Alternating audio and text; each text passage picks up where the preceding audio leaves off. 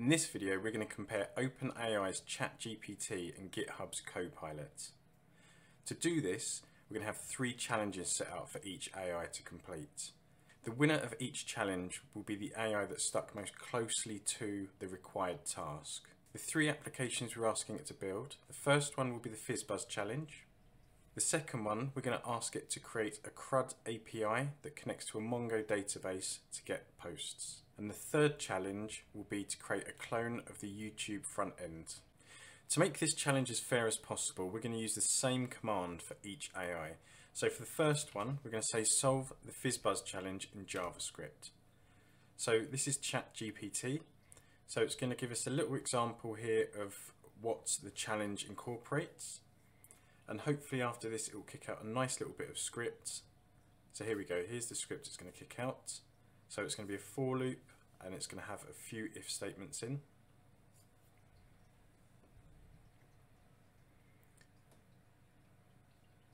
And then at the bottom here, which is great, it actually tells us what the code's doing. So now let's have a look at what Copilot provides us with. So exactly the same command. So it's going to say it's going to create a function to resolve the FizzBuzz challenge. And then it kicks out a function. And then it's going to call the function. So the big difference here is that ChatGPT has given us what the problem actually is, how to resolve the problem, and then actually explains the code so we can understand what it's doing. Whereas Copilot has just solved the issue for us. So towards the end of the video, I'm actually going to go with the pros and cons of each of ChatGPT and Copilot. And I think this is one of the big ones, but we'll get to that at the end of the video. Okay, for the second challenge, we're going to ask the AIs to create a CRUD API to get posts from a MongoDB. Now, the reason I've worded it this way is whether the AI will pick up the CRUD part or the get posts part. So let's see what happens. So ChatGPT comes back and picked up the CRUD part of the request. It's telling us we need to install Mongo and Express. Now we need to create a new server.js file. And it's given us the code we can pop in there. So it's talking us step by step exactly what we need to do to create this.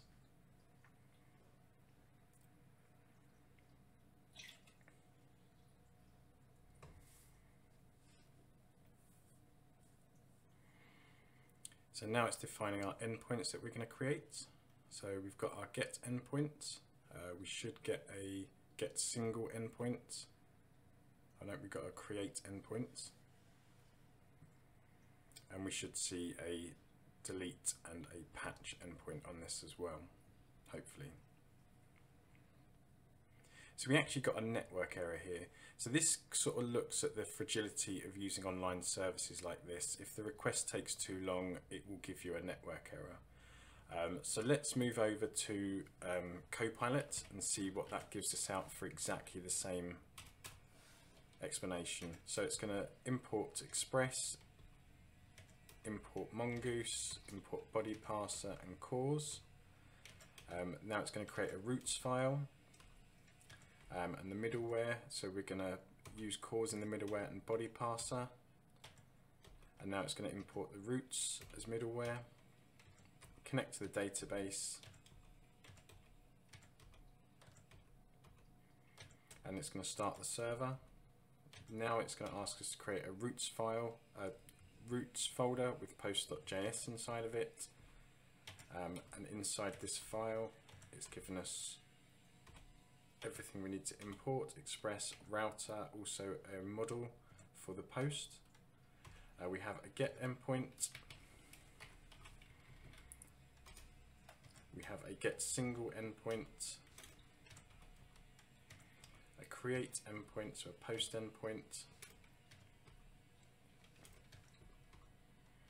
a delete endpoint. So this is just going to go through all the endpoints at the moment, and the last one, which should be an update endpoint.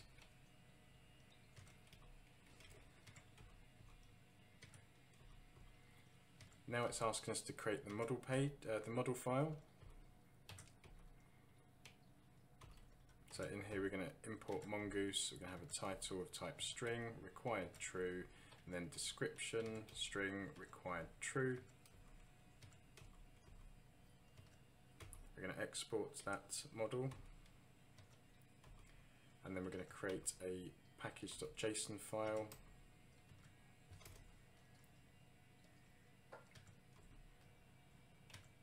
So this is another part of Copilot that you'll sometimes find, is that it will just give you part of the code, not the full amount of code. So what I'm going to do is I'm going to carry on with this and just see what it gives us. So it's just ended the code there. This is what it's given us. So there's a bit of pros and cons there from either side. So we have partial code here from Copilot, which we can work with. Whereas ChatGPT just kicked back an error and completely clear the screen. If they didn't clear the screen, we'd have at least some code to work with there, and we could request a little bit more code from the API. So unfortunately, both sides have failed on this one, which is a shame. For the third and final challenge, we're going to ask each AI to create a clone of YouTube's front-end homepage in HTML and CSS. So I want to see what that kicks back. So ChatGPT is saying yes, it can do this for us. It's kicking out an HTML file. It's given us a style sheet. I'm wondering if it's going to write the style sheet separately for us. So we have a header with a YouTube logo, a search form with a submit button on the form. We have a navigation menu.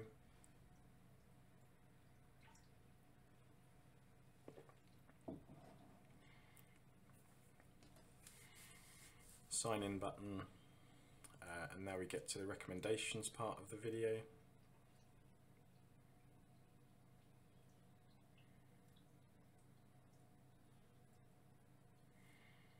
So this is actually looking really nice at the moment.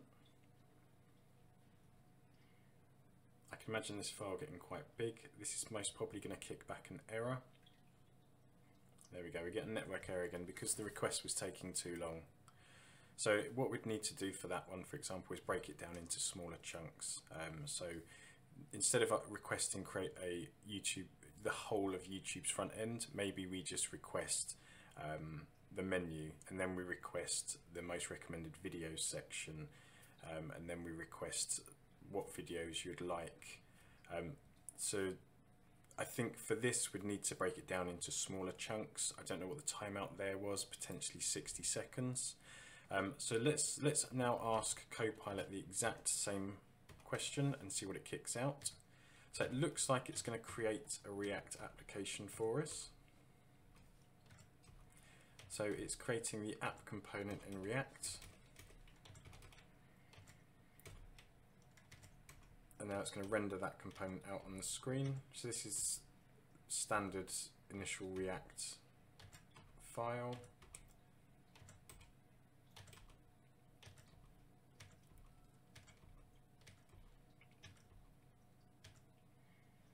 Okay, so that looks like it's created the index.html file. You'll notice that I was inside the body tag there. I've actually had to come outside the body tag after the HTML file in order to carry on with the code. So now it's going to tell us what we need inside the index.js file.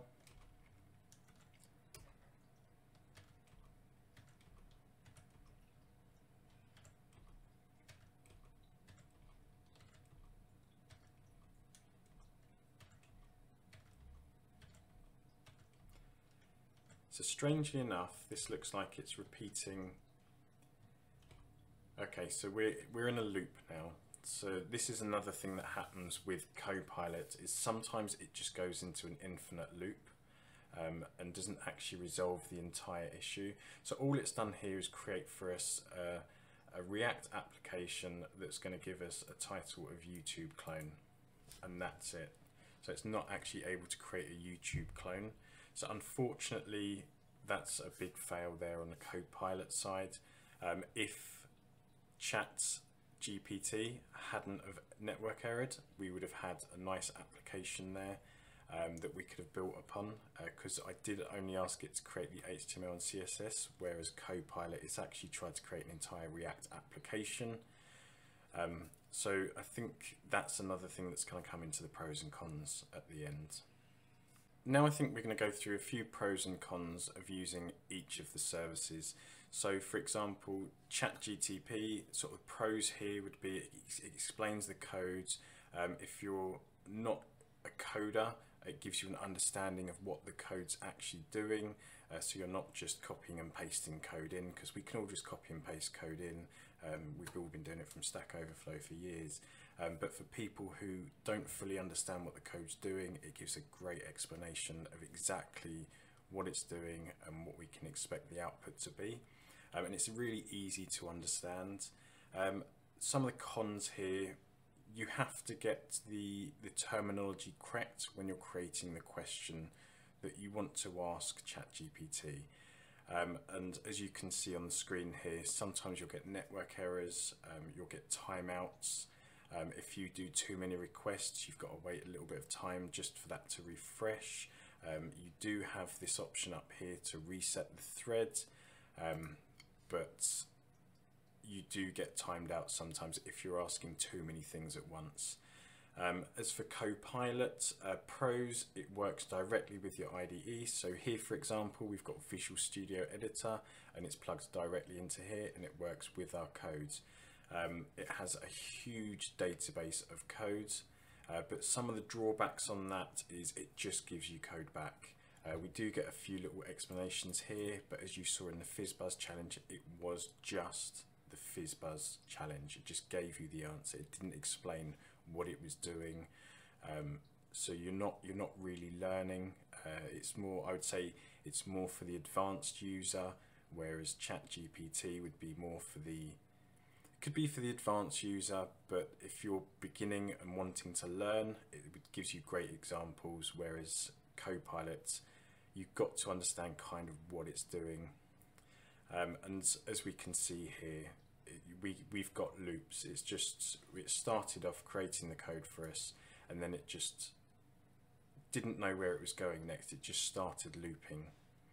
So I would say for the more advanced user, use Copilot, and if you're starting off programming and you're not too sure what you're doing with the code, ChatGPT is a great startup for you. If you like this video, hit that subscribe button, and I'll see you in the next video.